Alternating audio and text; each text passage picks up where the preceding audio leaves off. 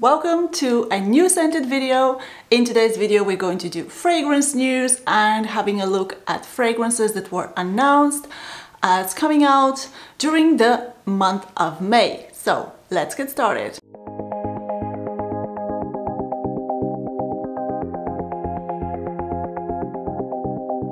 The first fragrance we will look at today is Niche and it's coming to us from the house of Kilian. The fragrance is called Straight to Heaven White Crystal Oud and Musk and is an updated version of the Straight to Heaven White Crystal, which was introduced in 2007. Let's have a look. So this fragrance will be launched in 2021 and the top notes we have nutmeg. In the middle notes we have patchouli, cedar and vanilla, and in the base we have oud and white musk. The fragrance will be launching in the familiar black bottle with the golden cap, so again a very stylish presentation. We do have quite a bit of woodsy notes in here, and in the base we also have musk but also oud, which is new, and hence the oud and musk, the name, and we have nutmeg, so definitely something a little bit spicy and quite woodsy.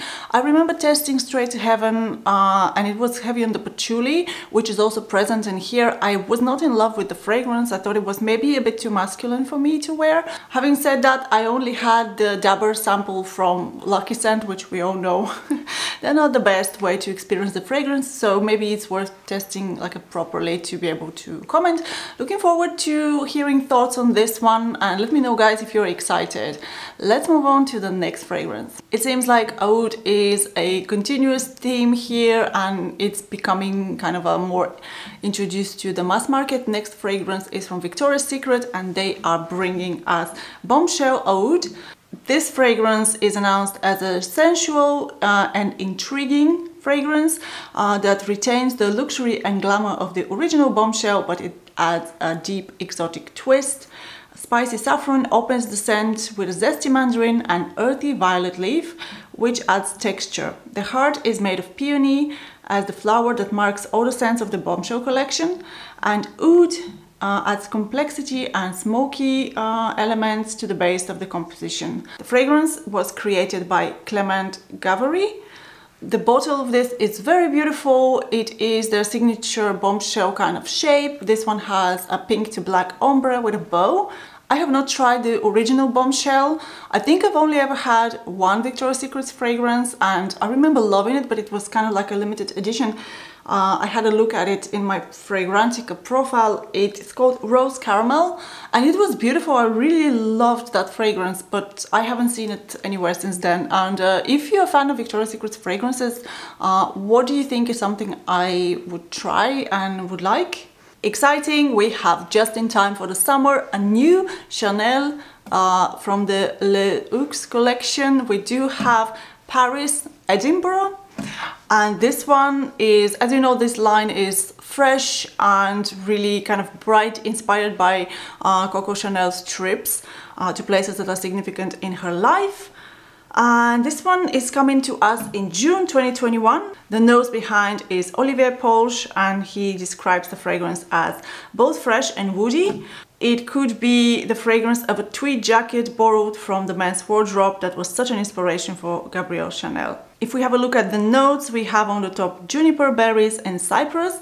In the middle we have lavender, cedar and vetiver, and in the base we have vanilla and musk. This is described as woody aromatic and I can see this being like the perfect thing to throw on in the summer. I only have Paris Venice so far from this collection and I have not tried too many of them. I'm really interested to try more.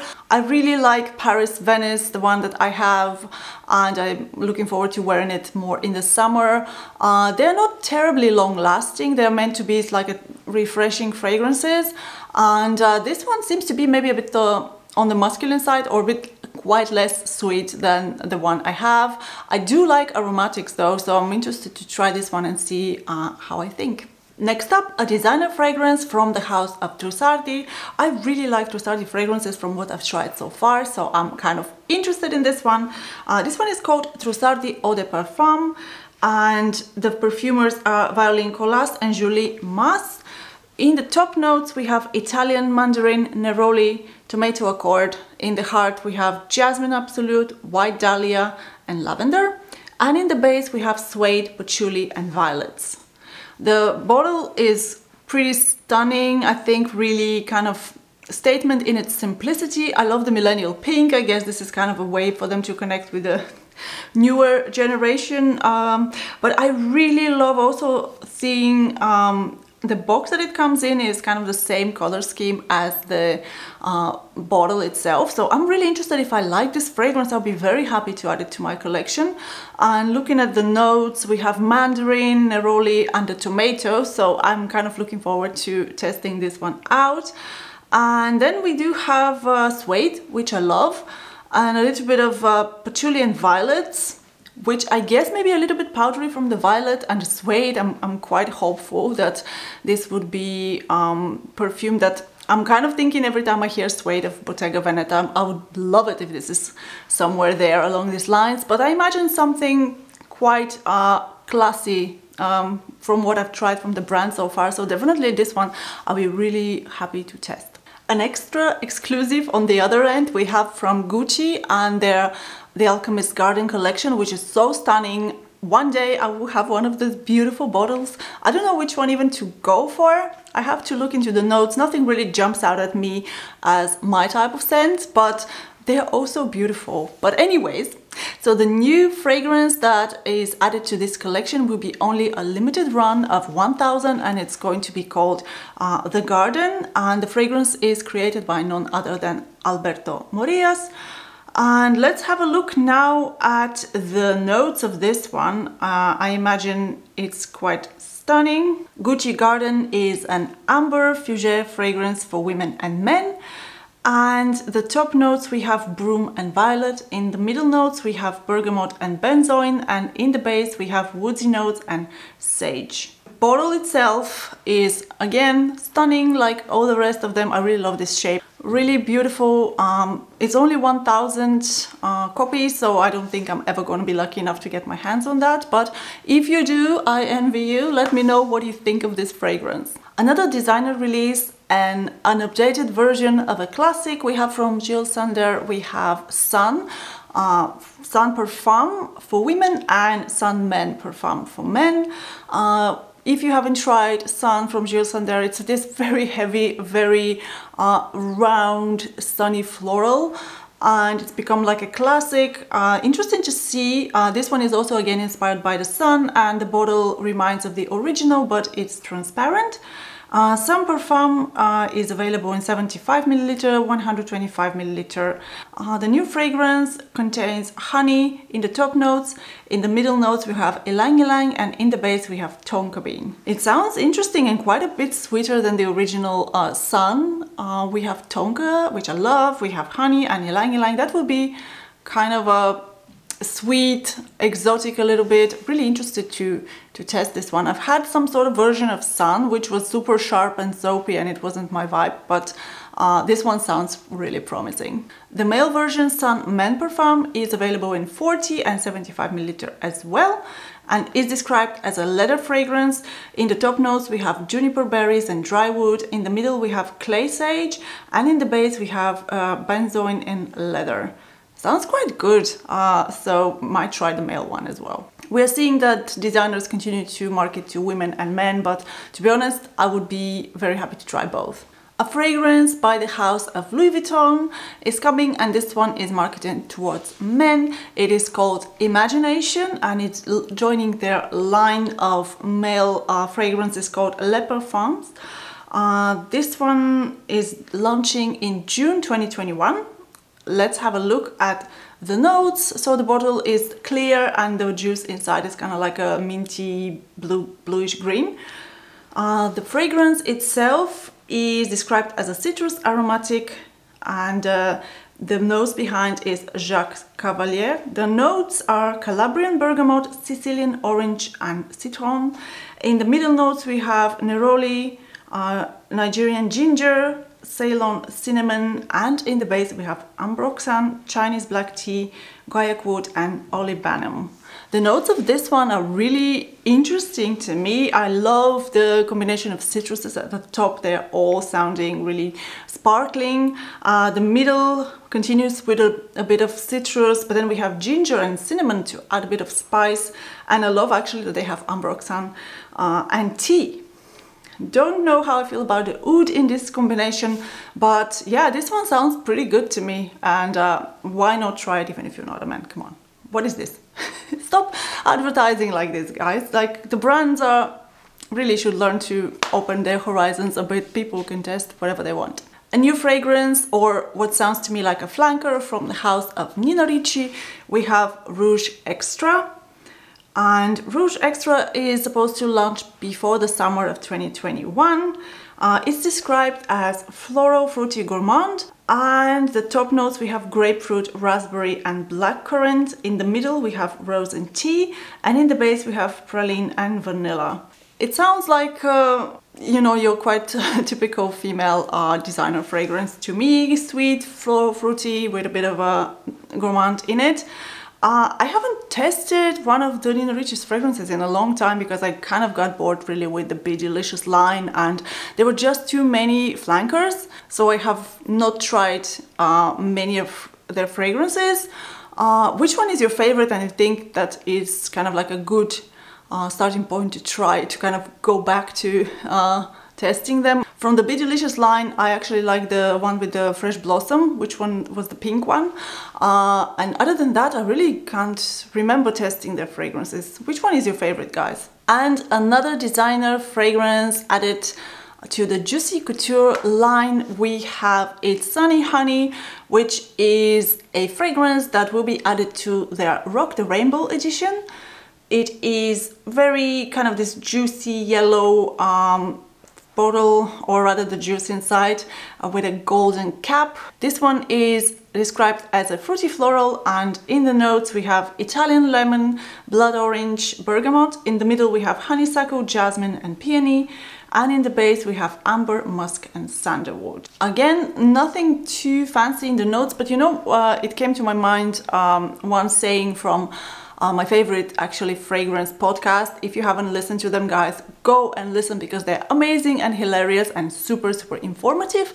The podcast is called Fume Chat, and the guys there actually said that describing what notes are in a perfume is the same as describing what colors are in a painting. So now that we are looking at all of these, you know, notes, we don't really know what it ends up being. So I can't really know what this might smell like, but it just sounds like a nice, fresh, fruity fragrance for the summer. New release from the house of Diptyque. This one is Ilio, and it is a citrus floral fragrance for women and men, additioning to the lineup of cult loved scents. It comes in their signature bottle. This one comes as an eau de toilette and hair mist, and channels the warm summer air with scents of prickly pear, bergamot, iris and jasmine. Sounds like a very nice fresh scent for the summer. I still have not purchased a Diptyque fragrance. I have my eye on quite many of them, and I don't know how to pull the trigger and get. I did have like a travel sample of Eau Capitale, which I really like, and I find it smells very similar to fragrance Portrait of a Lady by Frederic Malle, but it is, I think, limited edition and a bit hard to find. Also, I'm thinking of Eau Duel, but I've read contradicting reviews, and yeah, so I don't know where to begin with this brand. We saw also last month they had quite interesting fragrances. I don't think I'll be starting here because I want something maybe a bit more substantial. This sounds really fun and nice for the summer though. We have a new Mancera. I like Mancera. I mean, from what I've tried, at least I like the fact that they are really strong fragrances, so that you definitely get a bang for your buck there. This one is called Lovely Garden and is in this beautiful kind of like purpley pink bottle. I think fuchsia might be used to describe. This one is described as a sumptuous garden of roses with a fruity and musky undertone. The memory of a sweet sunny day in the shade of a lemon tree. The notes of this is we have pink pepper, cinnamon and red mandarin at the top.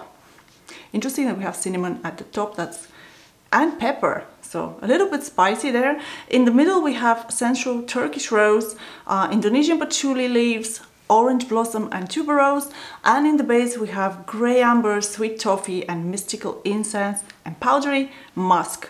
In true Mancera fashion, we do have lots of notes, a lot of depth. We have spices, we do have flowers, so there is Turkish rose, we have orange blossom and tuberose, and then we have the incense for depth and caramel to add sweetness. So this one sounds pretty lovely and interesting to test.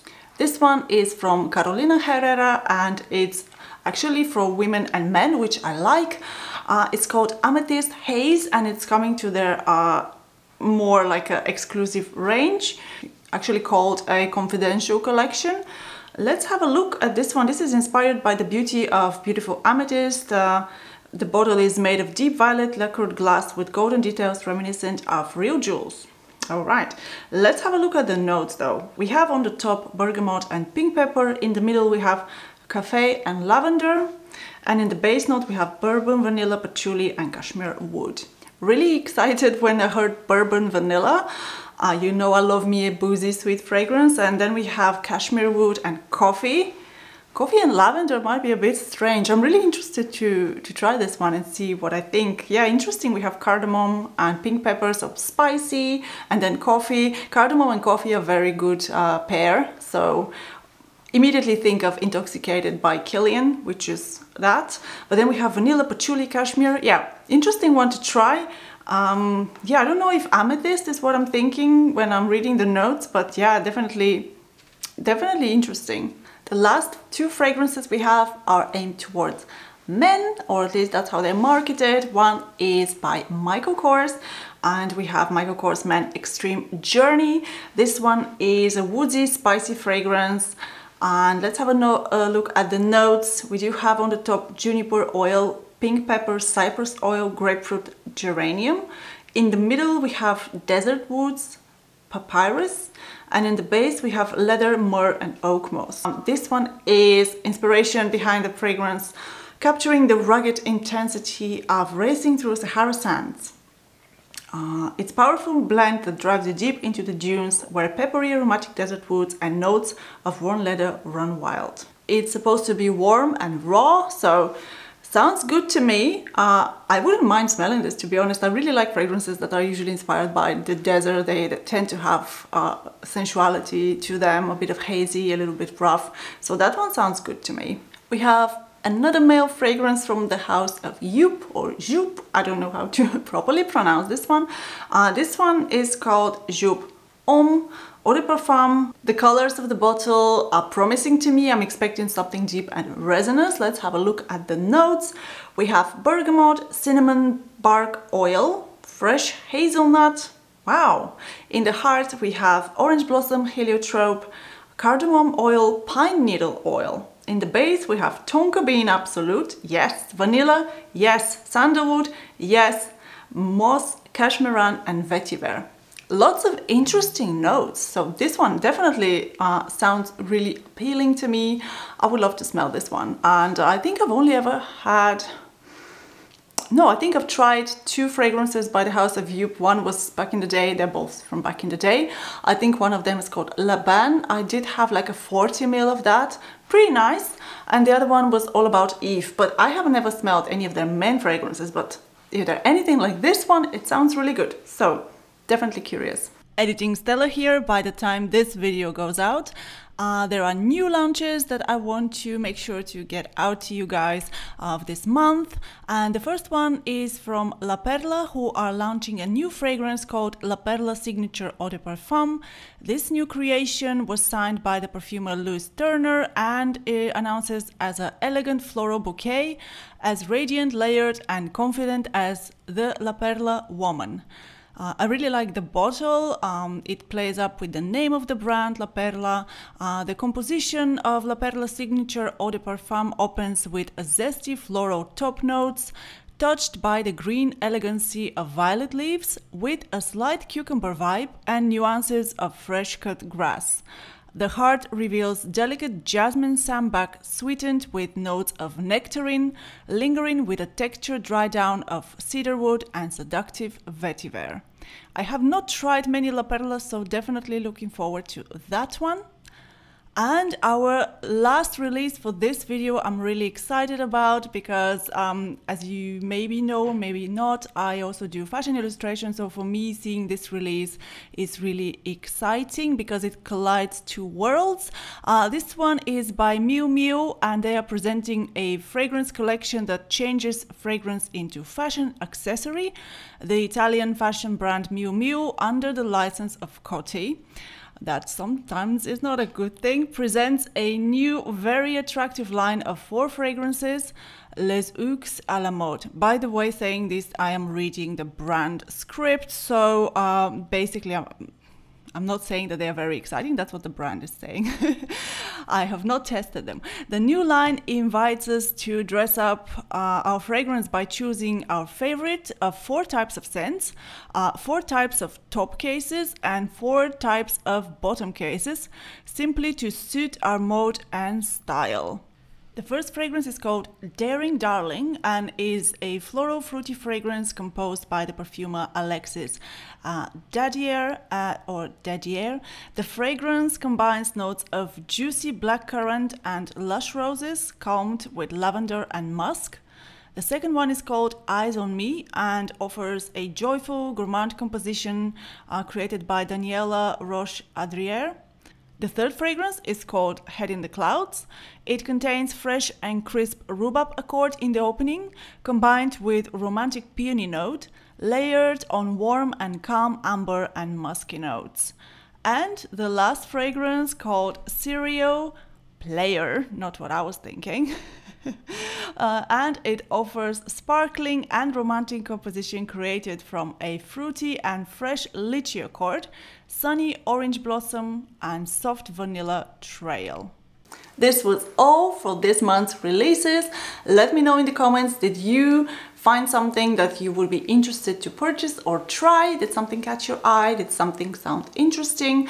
I don't think something stood out to me to the point that I'm like, take my money, but then again, I haven't tried any of them. So yeah, we shall see. Leave your comments down below, and if you like this video, give it a thumbs up, and I'm looking forward to seeing you in my next video.